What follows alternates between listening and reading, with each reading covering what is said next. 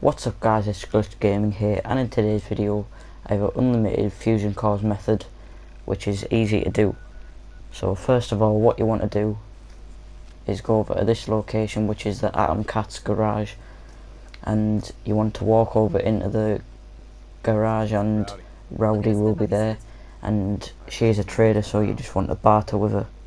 And throughout the whole map she will have the most fusion cores because this is a panoramic garage, and what you are going to be doing is buying all of her fusion cores. And if you don't have caps, then you just want to use any of the methods on my channel because there's a lot. The one I'm going to be doing is where you duplicate jetpacks, and you can just you'll be able to just trade the fusion cores.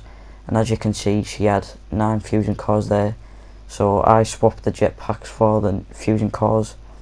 And then what you want to do is sleep for 48 hours, which is 2 days in Fallout. And then you want to fast travel back to the Atom Cat's garage. And like I said, you can use any caps glitch to get all these caps for the fusion cores. You can use the duplication methods, you can use the Honest Dan caps glitch, anything like that. Just check them on my channel, and they will be linked in the description as well.